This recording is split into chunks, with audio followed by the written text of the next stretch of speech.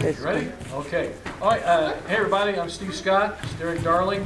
What we want to do with this little video here is to cover some basic breakdowns. They're not turnovers. Remember, turnovers are that sweet thing we eat for breakfast. That's a turnover. Some people, however, do call them turnovers, and that's okay.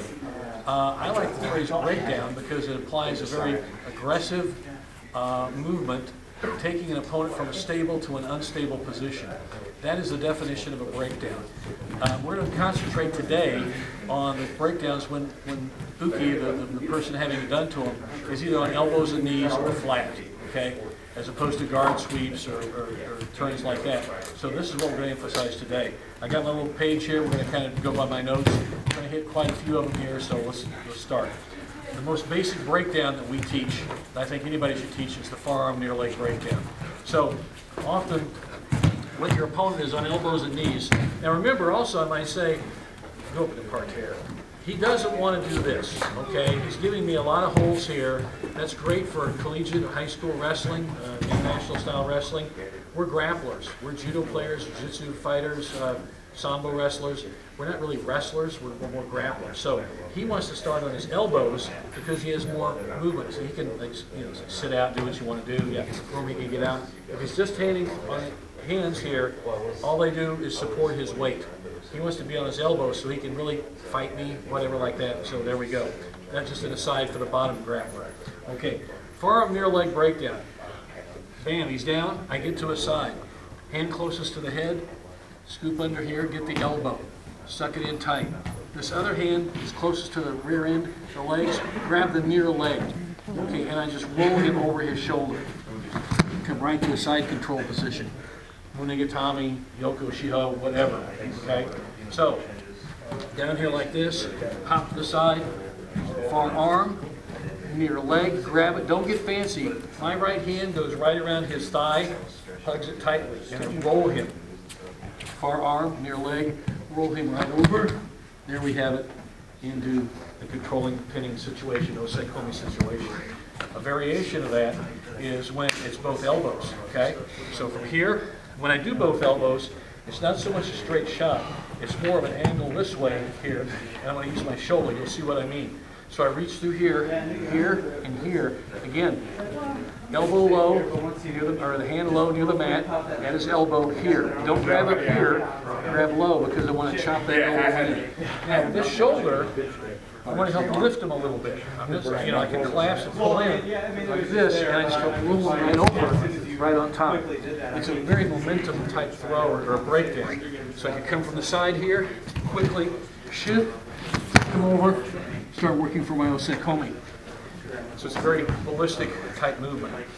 Another variation of the forearm near leg is the both legs, both knees breakdown. You can grab his position here, I trap here, and I can, if I can reach here and break him down and work it.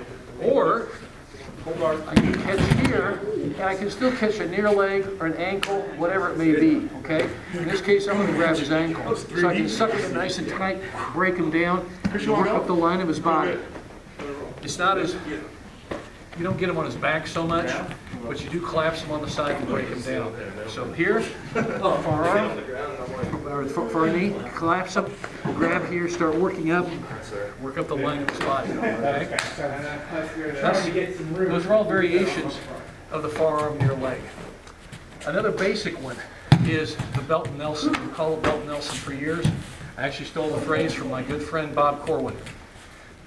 It is when he's on elbows and knees. All right. What I'm going to do, I'm going to go with this hand.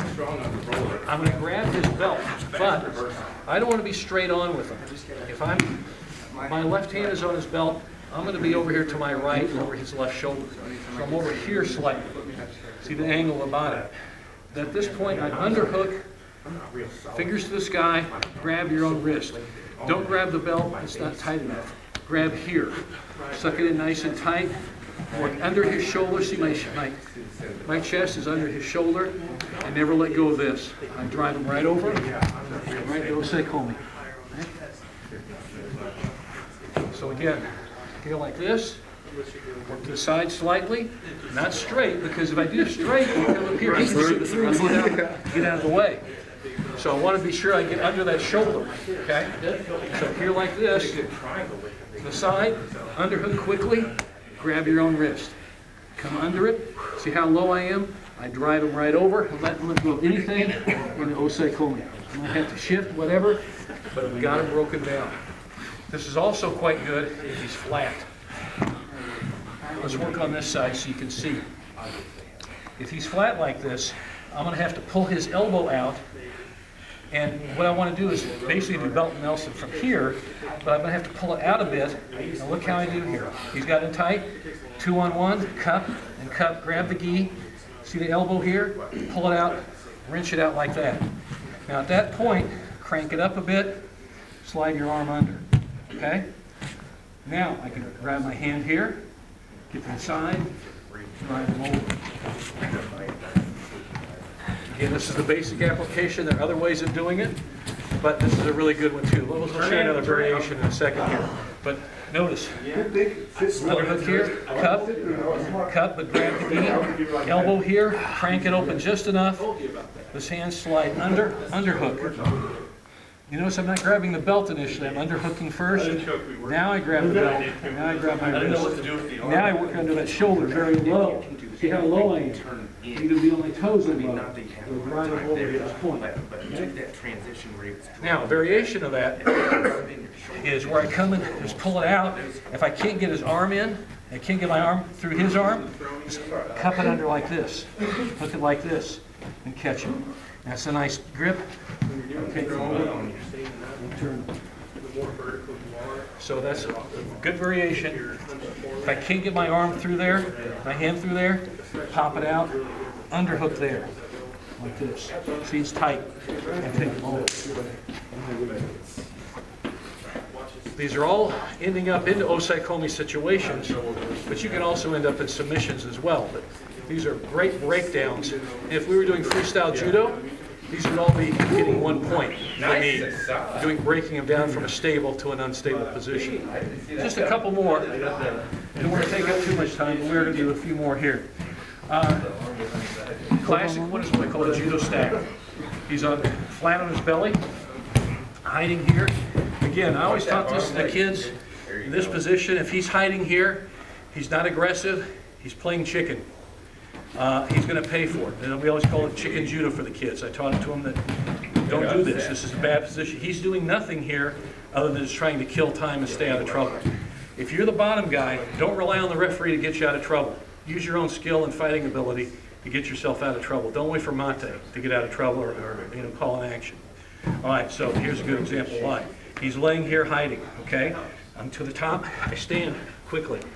One hand, grab between the shoulder and the elbow. Grab the gi at the triceps, right there. Now I'm squatting next to him. The other hand, I grab just above the knee. Don't grab below the knee and make a pocket. See how I grab that? The pants, right there and there. Elbows down. I'm squatting. I'm going to explode backwards. Don't fall back. You don't want to be on your knees. You want to be exploding and dragging back. Go down. Now, if he gives me some fight, I want to angle when I explode him back. I want to move toward his near shoulder. So here he is here he is here, squat. Now watch, I'm going to move toward, I'm going to pull more on the leg to pull him more over the near shoulder. Catch him. If he's fighting a lot, I may have to pull him back fairly hard, here and here, and I may have to really kind of run him a bit. Catch him. Very effective. Really old, but it works. If I like this move when he's on elbows and knees, we can do the same type of move. Okay, what I'm going to do here though, I'm going to probably grab something about at the shoulder. I need a kind of a high grip here. I can't reach all the way over very well. He may get out of trouble. I don't have, yeah, boom. So I'm just going to get a good handle here, okay? Now with the other hand, I'm not going to reach over. I'm going to reach around his butt. So reach around the butt and grab just about the knee, just above the knee at the pants. Here and here. See this? Nice and tight. And I'm going to roll him to the near shoulder, like this. Catch him down. Derek's used this a number of times in judo competitions. against guys like this, and it really does get them on their back. Freestyle Judo, he just picked up the point, very vulnerable, the bottom into a osai. So here like this, see this? Control here, reach around, grab, don't grab low. You can, it may work, the ankle is fine, but if you want to get a good grip, see that? Just around the buttocks, do not grab over, it's not as powerful. Grab there, hands just about there. Now, come up the top, pull down here, roll there, bam. That's the judo stack. A couple more, and we're done. We do one called the Burns breakdown. Flat.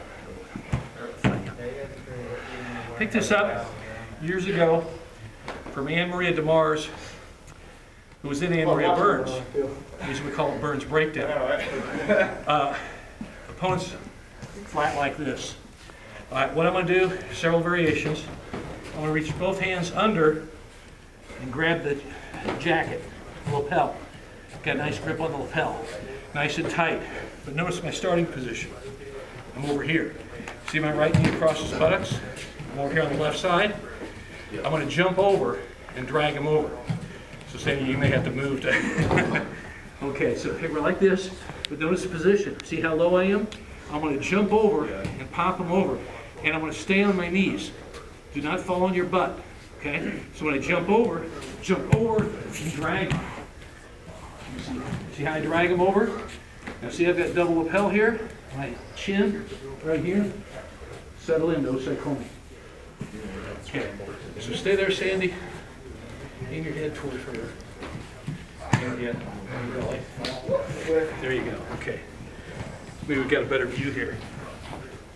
Like this, tie him up. See the ride position I've got? Okay.